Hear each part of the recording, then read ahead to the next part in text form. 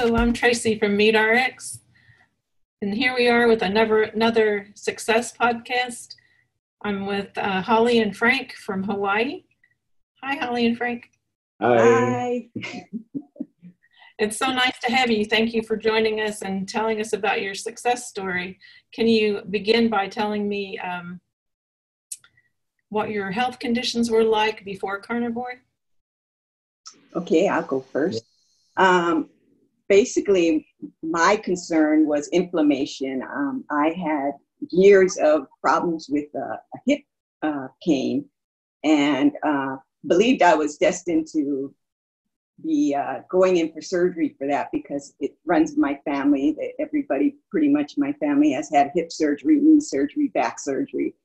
And so I didn't want to have to go in for surgery. So like I said, I had started keto prior, and that, it helped about 80%. So I thought, okay, if keto helped that much, maybe carnivore can do the rest. And I didn't see results until about 3 months in. I thought, okay, I'm going to do carnivore for that 1 month. You had your January challenge for that 1 month. And I thought, okay, we'll see how it goes. And, okay, I'm feeling pretty good.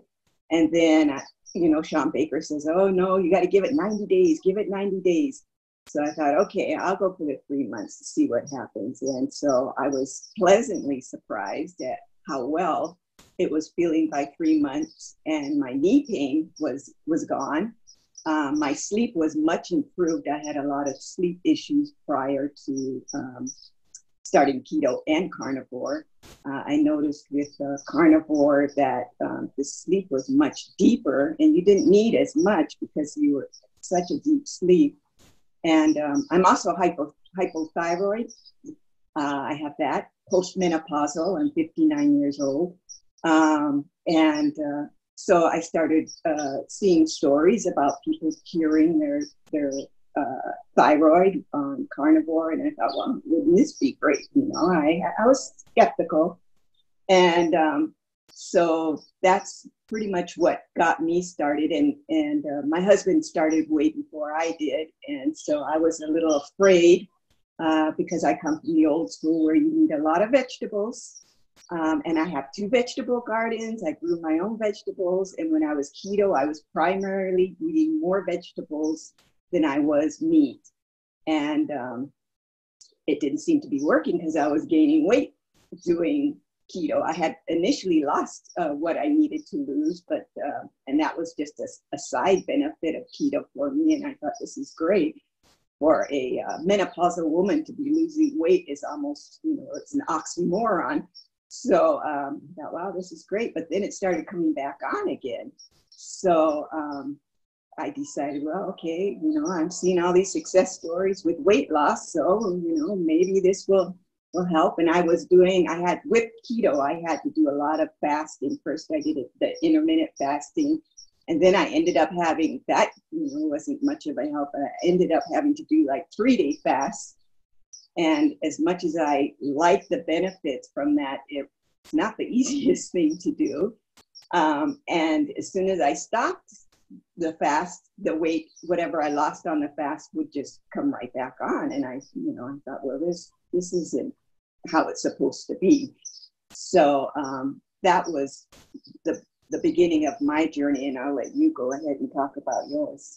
Yeah, I cannot remember exactly what the reason why was that we started keto. I think it was her, and I said, okay, well, let's go ahead and do that. But yes, it was, the pains, and we started in March 10th of 2018. And I said, okay, in June, I'm going to turn 60, and I wanted to hit 60 looking pretty good, didn't look bad, but it was more of a, can I get myself lean by June? And yes, I had pains, but I didn't expect anything from it. And then like we talked about, going on keto, having such a low amount of protein, I started feeling really bad. physically. Although pains went away, it still didn't feel all that great. And so then within a month and a half, I think, a month and a half, I switched to carnivore. And what a big difference it was for me. I thought that I would end up, having less energy maybe, and not feeling as good. But I felt great.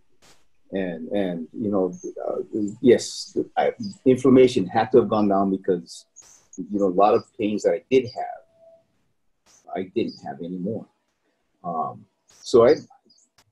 And for me, it's really interesting because, here in Hawaii, rice is a big thing.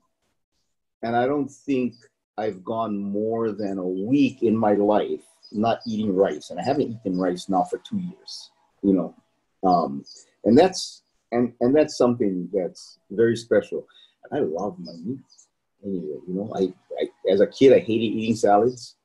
And so this is a godsend. Even with her beautiful garden and all of her vegetables, yes, I ate it. Yes, it tasted good. I wasn't really excited about it. You cook me a steak and I'm excited. So. Oh, I agree. So when you implemented the carnivore diet, what kind of foods did you eat through, starting out, and did you have any difficulties switching from keto to carnivore?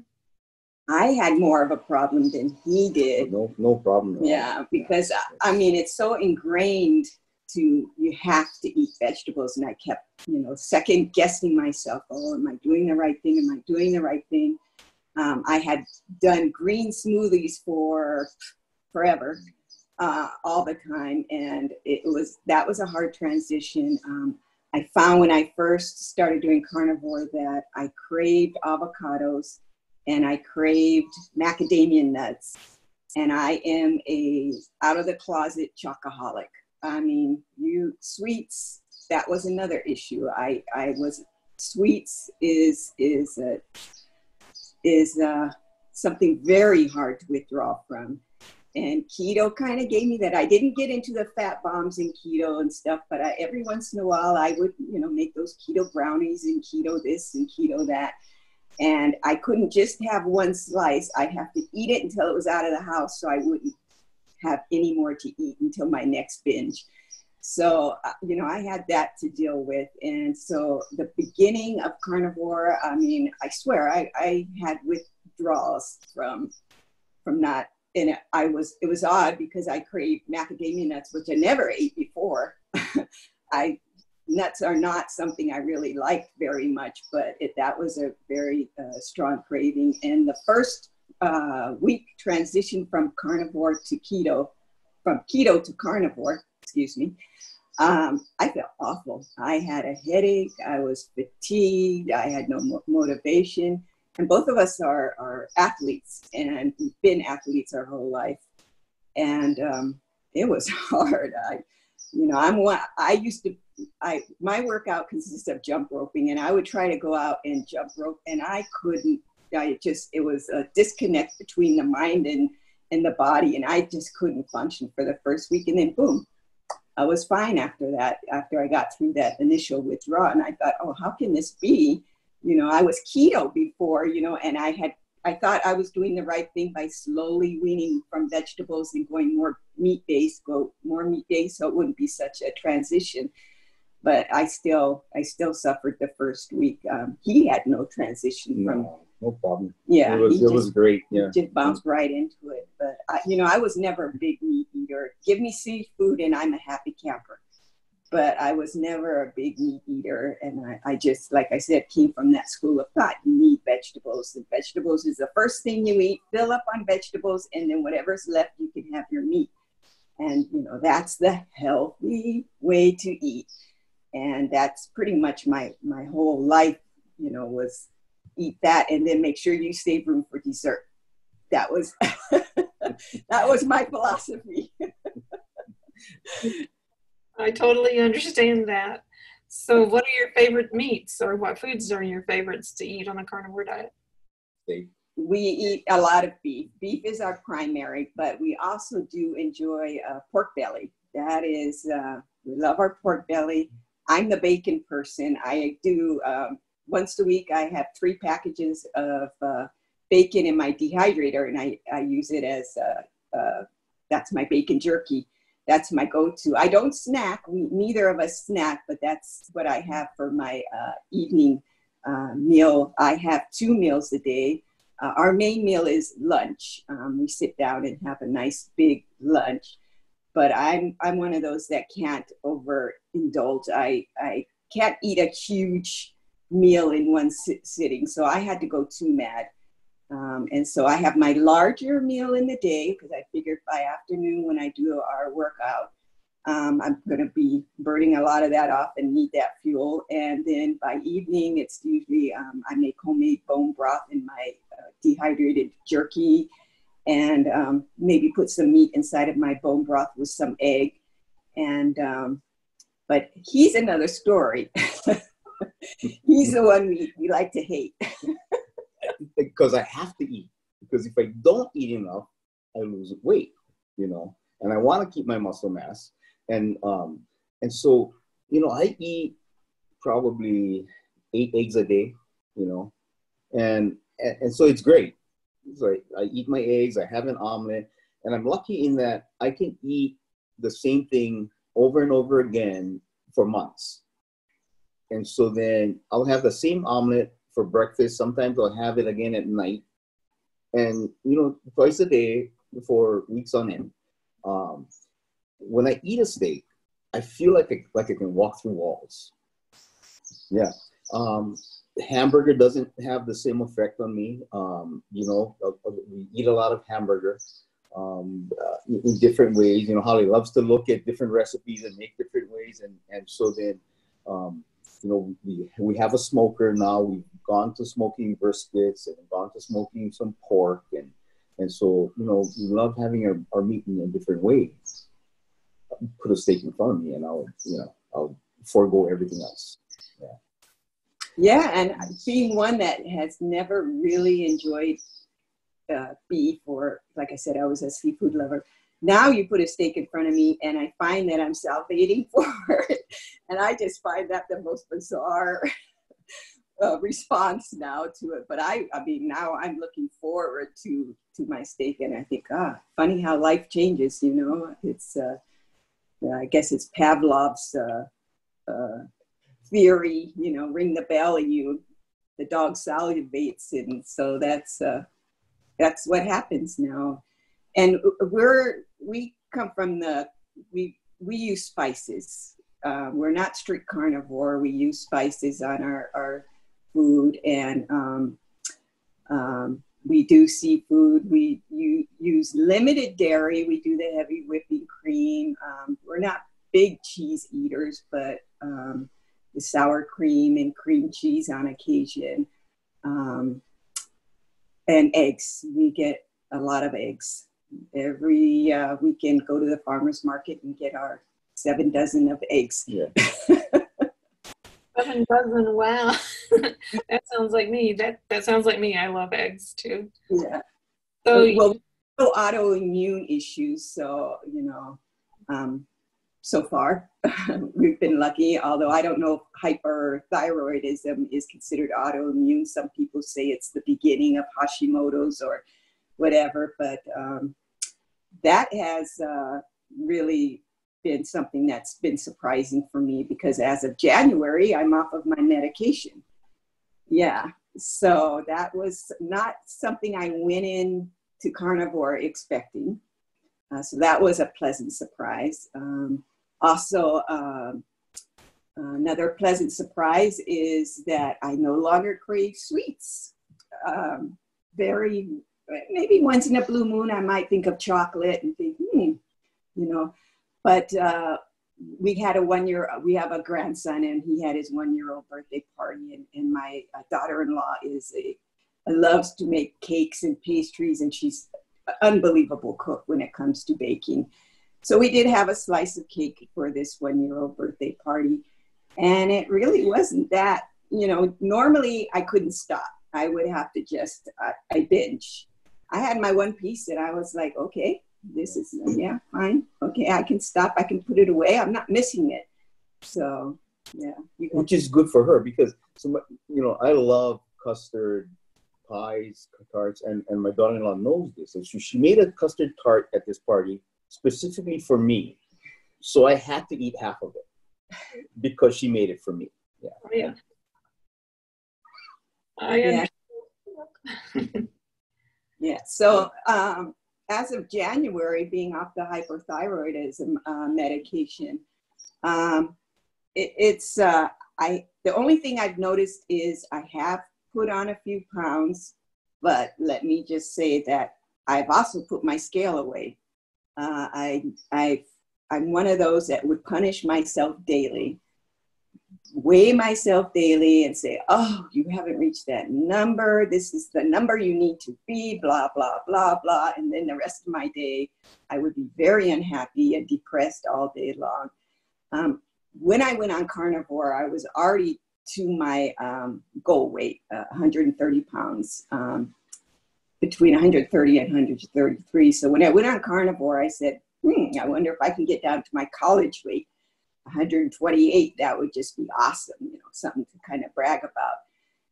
Didn't happen. Scale didn't move, but my whole body composition changed. I still had a pot belly on keto, hence all the vegetables I was eating. Never made the connection.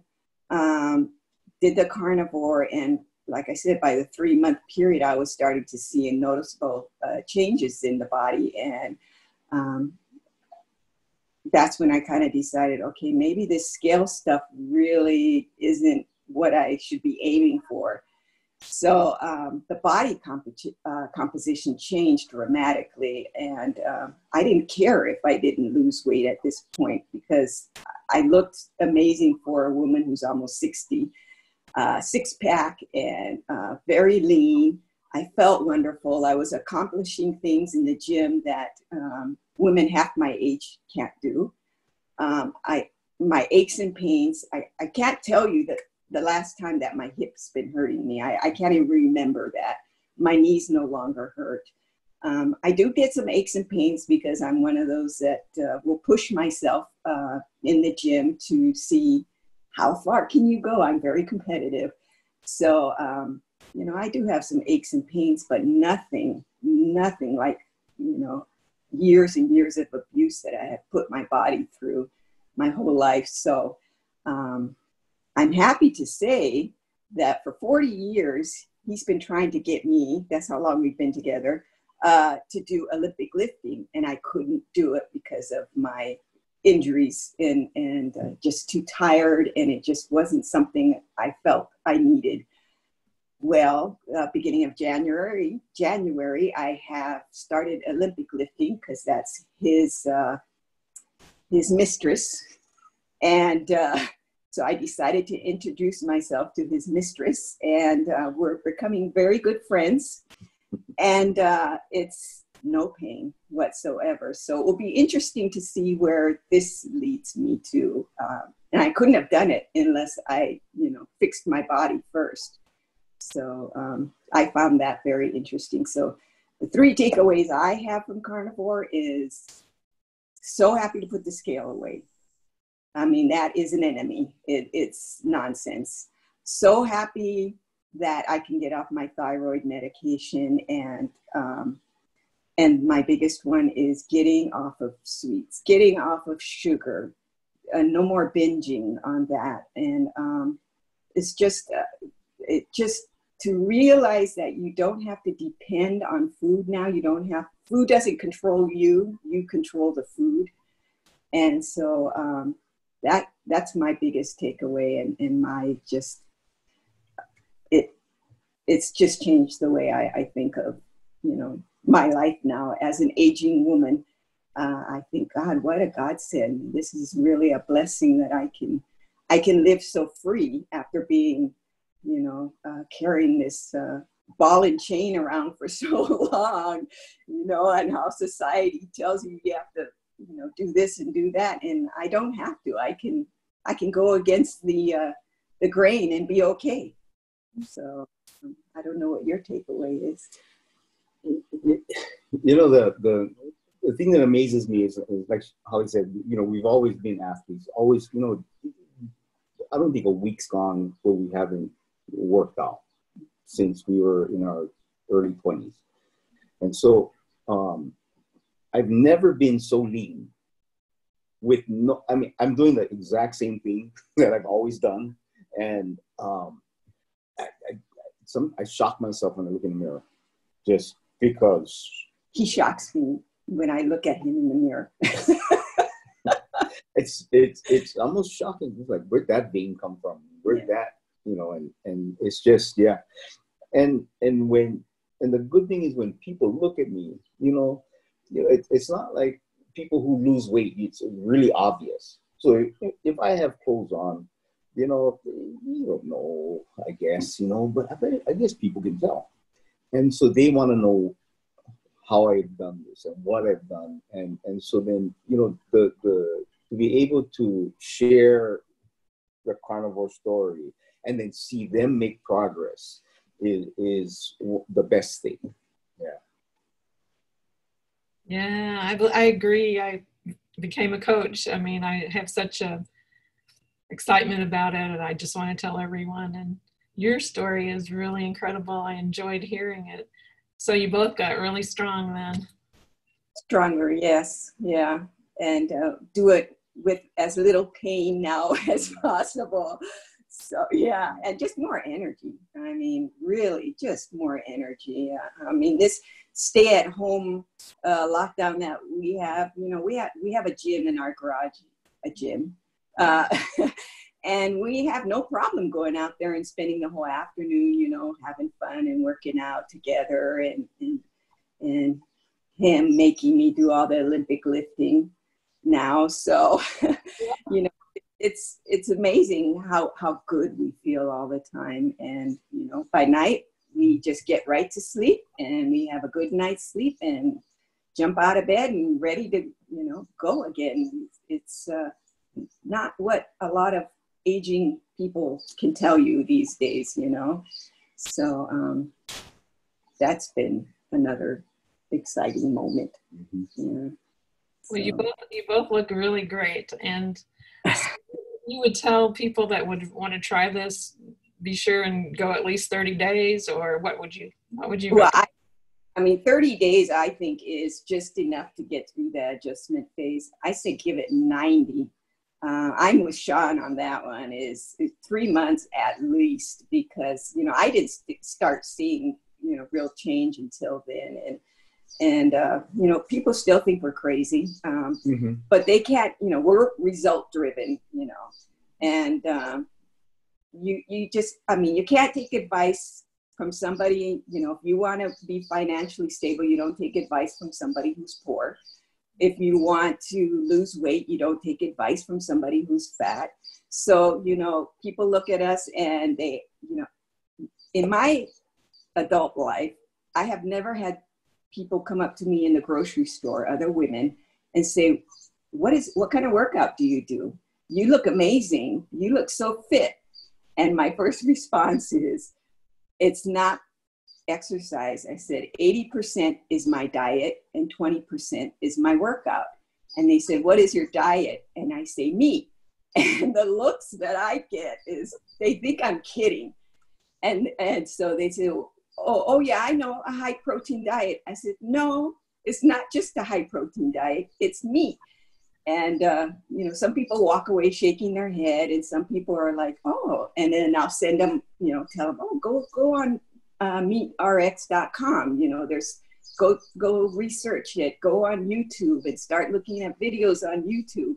So, you know, that's been another exciting thing, is being approached in the stores, in the grocery stores, by other women and asking me what it is I do, and sharing it that way. And then my family, you know, they were kind of like, what are you doing? I mean, they know I'm a little out there anyway, but, you know, they're quiet now because they can see what we've been able to accomplish on this. And, you know, they just say, more power to you. I can't do it, but more power to you.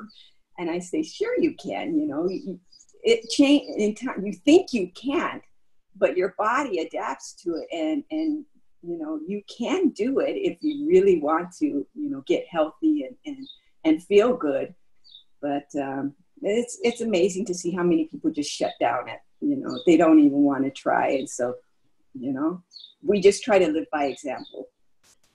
You know, what I found, because, you know, I do coaching as well. And when I go to the gym, you know, people notice the difference, you know, in how I look. And I'm the oldest one there. So it's they're like, you know, you're doing something right. But they're afraid. Oh, but I need my fiber. And I'm like, no, you don't. Well, how am I going to, you know, go? I said, you know, call me at 6:15 in the morning. I'll tell you exactly where I'll be. It's the same place I always am, every single morning. And he said, you can't be more regular than that, you know. And but yeah, and no matter what, but I eat my vegetables. No, you don't. You know, I haven't eaten a vegetable in 2 years. And so all of these arguments that you have, and I think that's the benefit of doing it as long as we have, and being as successful as we have, is that, you know, we're able to knock down those you know, those objections and really discredit them, you know. And so then people go, oh, okay.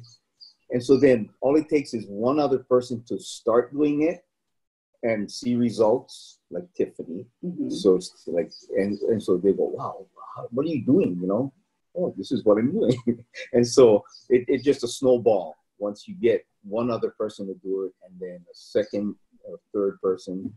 And so what was really amazing though is the gentleman that he works with training, doing Olympic coaching at the gym, is a 2-time Olympiad. He's competed at the Olympics for 2 times doing Olympic lifting. And he came and approached us and said, hey, I want to feature you on my Instagram and my Facebook account. And I want you guys to tell me about your carnivore diet. And so he featured us on his 2 social media pages, and said, you know, talked about how he's seen a lot of gimmicks and diets and stuff. And, you know, they were just more like fads, but he's been very impressed with what he's seeing us accomplish on the carnivore diet. So he wanted to maybe put a little seed in people's minds that this might be something you might want to look into. And sure enough, we've had, you know, people asking, where do I get information? And we send them to MeatRx, we send them to Sean Baker's book, to YouTube. And so, you know, kind of getting it out there a little bit, you know, just by leading by example, and finding that it's better if we sit back and wait for people to ask us instead of trying to throw it on them and, hey, this is how you do it and this is what you need to do. So that's been our best approach at this point in time. And I think that's the best approach, basically. Yeah, it sounds like it's working great. Sounds like you guys look amazing. I'm impressed, and I know that this talk will help many, many people. So I thank you for coming on and sharing your success story, and you guys look amazing. Oh, thank you. Thank you for inviting and what you guys are doing on MeatRx. I mean, it's some good stuff, and just getting the word out. I mean, the time is now. Yeah. So thank you so much. Thank you too. See you later. Okay. All right, bye-bye. Have a good day. Thank you. From Maui.